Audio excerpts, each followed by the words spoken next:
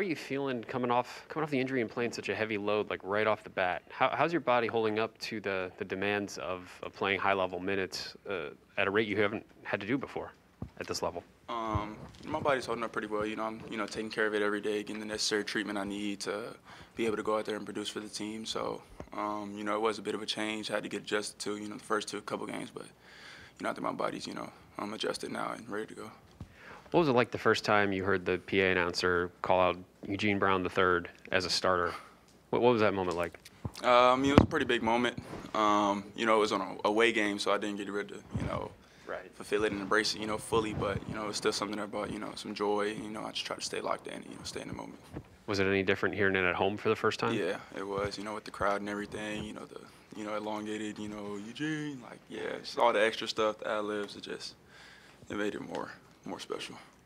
How validating for you is it to be, a regular starter for this team now? And is that a clear sign that maybe you've been looking for, that, your hard work is paying off and you are taking the strides that you wanted to? I don't know if it's a clear sign. It's not really about, starting. It's about, who's finishing, how you're playing, all that stuff. So, of course I love starting, being able to help my team off the get-go. But I feel like it's definitely a validation of just the hard work that I've been putting in and just, staying the course, trusting the coaches, the team, the process, basically. And what about your performance the other night? Obviously 10 big points for the Buckeyes. How, comfortable did you feel out there? And can you, take that and go to the next level now here in the next few games? I'm starting to feel a bit more trusted just by, everyone, coaches, players, fans. So I think it's giving me a little bit of confidence. So, just going out there and just playing my game, being myself, it's allowed me to help the team. How have you seen yourself grow over the course of the past 2 years? Is there one area of your game that stands out the most? I would definitely say, just probably my offensive game. Because, last year was a lot of, spot-up stuff. Wasn't really doing much. But now I feel like, I'm able to do a couple more things with the ball in my hands, see stuff going on. And, of course, my defense, that's always getting better, locking into the details and stuff like that. That's one of the things that your coach has said in the past he wants to see you grow in is your offensive approach. How is the coaching staff, how has your teammates kind of challenged you in being kind of, that increased offensive guy, not only, showcasing your defensive versatility, but kind of being out there as like a guy that can be counted on offensively? Kind of just the trust and, the stuff they put in me, telling me to just be aggressive, stay aggressive. They don't care if I'm missing shots, stuff like that. If I'm taking good shots, the shots that, are within the plays in the system, then, everybody's down for it. So it's just giving me confidence. What do you think you did to get into the starting five? Specifically, was there anything you were told, or is there anything you felt like you were making progress in to become a starter? Not necessarily. I know Coach told me, he wanted me to become a more efficient shooter, to get more playing time, and then of course my defense and everything. So I think me not playing at that Rutgers game, or they had a lot of like-sized guys for me, I was going to play that game, but of course I didn't with the injury. So I think that Michigan game, that was a chance for me to go out there and use my versatility on the defensive end. I think that's why I got the starting role. And coming from high school, I assume you were one of the bigger guys just in general. How much did last year help kind of just transition? I know you probably didn't play as much as you wanted to and have the role, but just having that year to kind of play but not necessarily be a major factor, did that help you adjust to college game and kind of figuring out where exactly you fit within the scheme of things here? Yeah, I think it did. Just talking to the leaders that we had last year, CJ, of course, EJ, all those guys, just getting a secondary view and their viewpoint of, how the things are going, season, stuff like that. It was able to just, allow me to get ready for this year. Do you feel the game's still slowing down for you? I know that you're not really a new guy anymore at all, but your minutes are increasing with each game. Do you feel it's still slowing down, or do you think you're completely up to speed? Do you think? No, I think it's definitely still slowing down.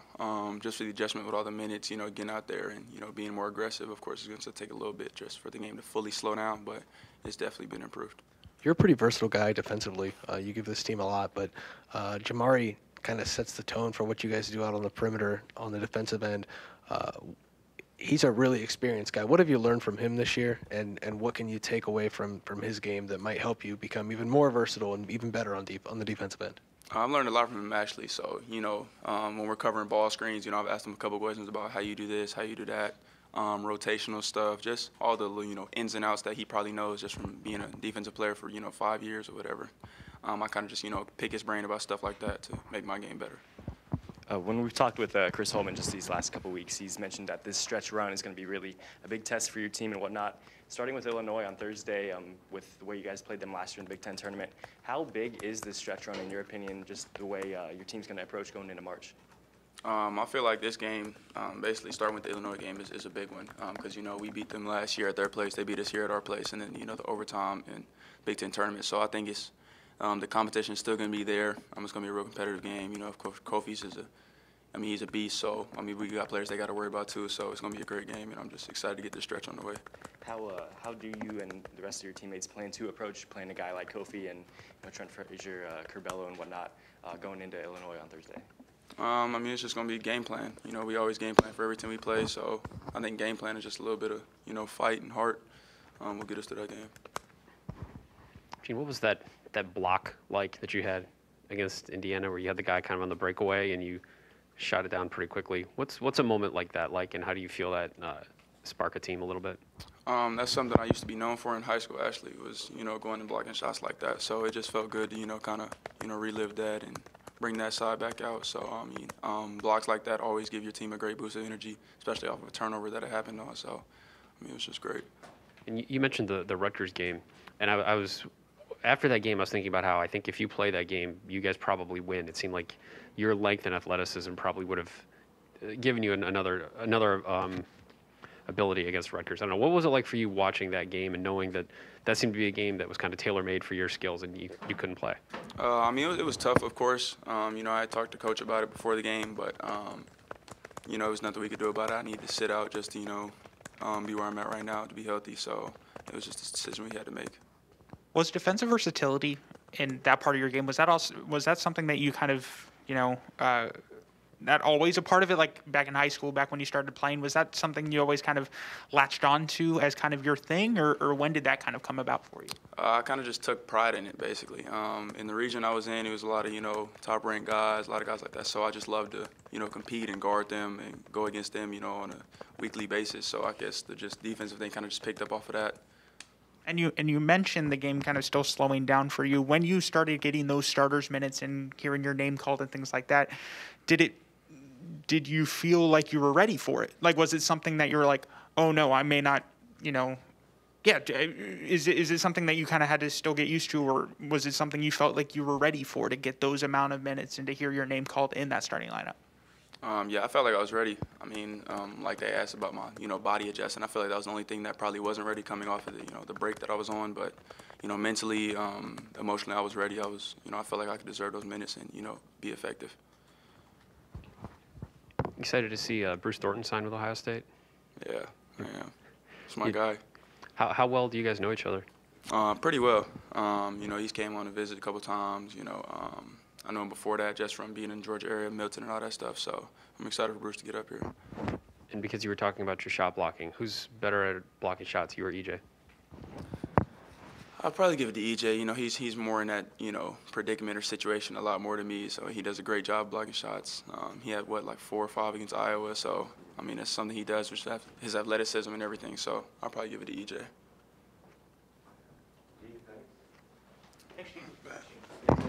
Thank you.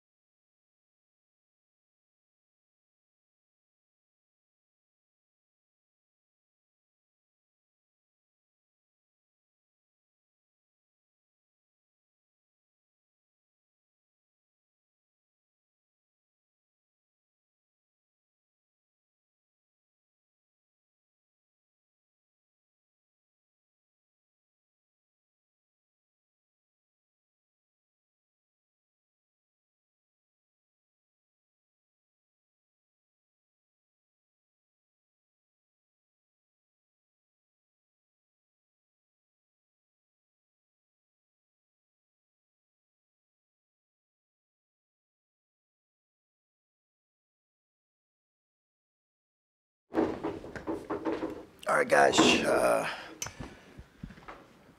Obviously, quick turnaround here with the really good team in Illinois. So, got a quick turnaround against a talented and tough-minded group. It's well coached and obviously playing there with fans for the first time in a few years. So, only playing them once this year after obviously playing in the Big Ten championship game and a couple times last year. So, quick turnaround. And as far as the health of our guys, we've got some guys that, have felt a little bit under the weather the last couple days. But all in all, no significant change to our injury report as of now. So we all know what Kofi can do, and we know what his numbers tell you. He's historically not put up those kinds of numbers against you, and I know he's bigger and everything this year, but what do you think you've done well on him in the past that's enabled you to sort of keep him in check? He's obviously he's a tremendous player, and he's a tremendous finisher around the basket and two-point finisher and rim runner, all those things. He creates so much help situations. I think we've probably done a good job with some of our positioning against him. You're trying to keep a body on him as much as possible, but all in all, Adam, he's a guy that you're not going to expect to, he's going to get some of his, and you're trying as much as possible just to make him work. Obviously, they're not apples to apples, but coming off the physical challenge that Indiana presented, does that help at all in preparation for this? Like going into that game, and you mentioned like angles and things with EJ on Trace. It may. I think the reality is both games were very physical. Iowa might have been our most physical game of the year. So I think you're playing really physical opponents. That certainly prepares you well for another really physical opponent. And while Iowa's physicality was a little bit different, it was still a very, very physical game across the board. And then the bigs with Indiana, I think that was a physical game as well. Coach, I know you said just now, of course, but on the radio specifically, you said something about one very important guy for you guys was dealing with an illness. Are you able to say who that was the other night? Yeah, no, I'd rather just keep that between us. But he did a great job battling through it, and I didn't really hit him until kind of right before tip, honestly. And then he told me about it in the midst of the game. So hopefully he'll continue to get his energy back where it needs to. A lot of people will look at this game and think that it's, a tremendous challenge. How much do you try to look at it as an opportunity more than a challenge? Yeah, I think both, really. Both. Obviously, we're only playing them once. It's unique where, you'd love to be able to have a league where you can't, but you'd love to be able to have a league where you can play everybody twice. I'm a fan of those kind of situations. With a league this big, you can't do it, and I understand why you can't do it, but I'd love to be able to do traditional home and homes. But having said that, we've got them obviously once on the road, as well as a couple other teams on the road once. So I think all in all, you look at it as both. Certainly a great challenge and a great opportunity. When you look at the way that this league is starting to shake out, I know I asked you a couple weeks ago and you said you didn't want to talk about it yet, but that's something that starts to crop up around this time with 4 or 5 games left. This is a huge opportunity for your team to stay right up there near the top. How important is it in that aspect? And do you start to touch on that maybe a little bit now that you're into this stretch? I think our focus is still on really the day-to-day stuff of improving our on those things we have to improve on. I just big believer that the results will take care of themselves if we're focusing on the right stuff. So at the end of the day, there's not a lot of those conversations, not like we're hanging up, league standings, and our guys are aware of them, and throughout the year we've made them aware of them. But the reality is you're just trying to focus on kind of the important things that you think really matter with your team right now, kind of the nuts and bolts. And the rest of that stuff hopefully will take care of itself. There's still a lot of games to be played from a lot of teams too in our league. Gene was talking today about how his defensive versatility is kind of the product of kind of where he learned the game of basketball, who he was playing against. Is that something that you saw from the get-go when you were recruiting him? And kind of what was your first impression of Gene there? Yeah, just that long, versatile ability to guard a couple different positions. He's really gotten stronger since he's been here. But we just liked his size and versatility. He got injured in high school pretty significantly. And I think that affected him some. That and his shooting were things that we kind of liked. His dad did a great job coaching him, we love his family. You know, we just felt like he comes from just a tremendous group of people, and that always is really exciting for us in recruiting guys. And you've talked in the past about how you've challenged him in his offensive game, and I'm curious, was the Indiana game kind of a sign of progress? Was that kind of, exciting for you that he's kind of starting to show that a little bit? Anytime you see that with guys, I think he struggled. He struggled in the Iowa game, but I thought he played within himself and was aggressive, took the opportunities that were there, was ready on the catch.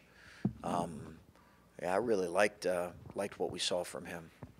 Staying with Gene.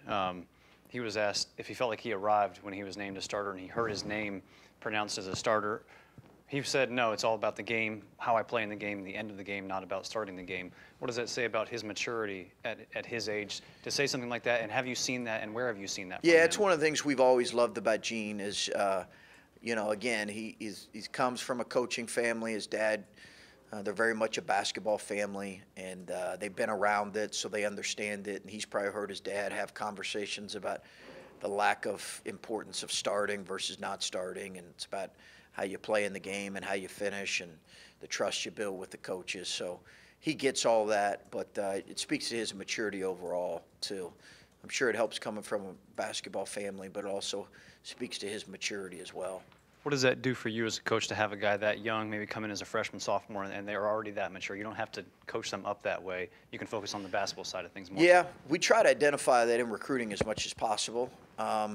If we can, I've talked about that a lot, how the element of maturity is really important to us in recruiting guys, and you ask those questions. So, Gene's a great kid. He's a really, really smart kid. He's an excellent student. And it continues to grow as a player, and that's what you want. I think sometimes people forget. I know I forget at times. We've got a couple sophomores and a freshman that are in the starting lineup, and we've got we've got a couple freshmen that really play a lot, and so a couple sophomores who are kind of growing, in front of us. So, that's a good thing for us as a program. I know everyone would love to come in as a freshman and make an immediate impact, Malachi style, but how important was Gene's freshman year just to kind of get used to the college game, make the adjustments, play some, have a role, but kind of grow into what he's become this year? Yeah, I think, it's always hard on guys, but I also think they don't have to look too far to see some of their teammates or guys they played AAU with playing less than them or lesser roles. I mean, it's all over college basketball, and they're like, oh, well, I'm not the only one that's kind of going through this. So I think his first year he did play. He played important games, helped us win, but his game's got to continue to grow, and that's the most important thing I'm challenging him with. He's got to continue to grow his overall game. Ball skills have to continue to get better. Consistent shooting has to continue to get better. He's got to continue to be a complete defender. And grow in that area, and I know if he continues to work, that'll be the case, and I love that about him. Just looking at this Illinois team, looks like they start 4 seniors at guard, and Coburn is a junior, obviously. Just they present some challenges, it appears, on paper, just scouting them. On film, too. Curbelo coming off the bench, too. I mean, yeah. As he's working his way back in, just what do you see with them? It's more than just the big guy. Yeah, no, you got a 5-year starter in Trent Frazier, 5 or 6, I think, maybe 5-year starter. He started since he got there, so maybe 6 years. It might be 6 years, but he started since he got there. He's really as key to them as anything. Plummer's really important as well. I think that was a really impactful transfer for him. I think he came from Utah, Steve. They can really shoot it across the board. They're very old, and obviously Kofi anchors things. So, yeah, I mean, I think they're you know, there's a reason why. I mean, there's a lot of really good teams in our league. A lot of really good teams, and they're right there for sure. You're getting kind of deep into the season here against teams that have to win these games to improve their standing, or Michigan State probably need them to get into the tournament, et cetera. Just you can't afford to have the kind of lapses that maybe you've had the last couple of games and expect to beat teams that are good teams or desperate teams. Just, I don't know, what can you guys do to get that settled and work through those and play a full 40 minutes? Yeah, I think just continue to work on it. You're right. The people you play now, as we finish, you know, pretty much everybody's got something to play for. I think as we finish out the schedule, some are playing for seeding, some are playing for, you know, to get off the bubble, whatever the case may be. But, you know, I think just continue to work on those things that we've identified we need to work on. I give our guys a lot of credit because they understand, you know, players they play college basketball. They understand their ebbs and flows in games. And, you know, it's not like an 11-point lead at a 10-minute mark is safe and secure and you can kind of go ahead and, you know, start the car. They realize it's very much about continuing to play possession by possession. And I think we've identified some areas we've got to continue to work on, and we want to keep the focus on that. One more on Gene. Once you project, like, what do you project his offensive game down the line being? Like, what do you want to see, I guess, him become offensively? Just continue to grow his overall game. He's got to become a better passer, more consistent shooter, improve his ball skills, overall rounding in his overall skill set. And he's done that. He's continues to grow in that area. But it'll be important. It'll be important off season for him because we expect him to play a big role. Did you get shorted a possession in the Indiana game? Something with the possession arrow looked like it didn't get reset at one point. I thought we did, and I thought we did in the middle of the game. Right. But I've not gotten verification on that. But have you? I have not, but it sure looked like it didn't get reset at one point, and then looked like everybody on the bench was pointing. They knew it was your ball, and the official said the other way. And I wondered if you had gotten clarity on that. I went to our bench and said, I think it's our ball. They forgot to reset the clock, and you know, David Egelhoff's right about 99% of the time, so I just deferred to him on that, and he said no, they had reset it. But this question might prompt me to follow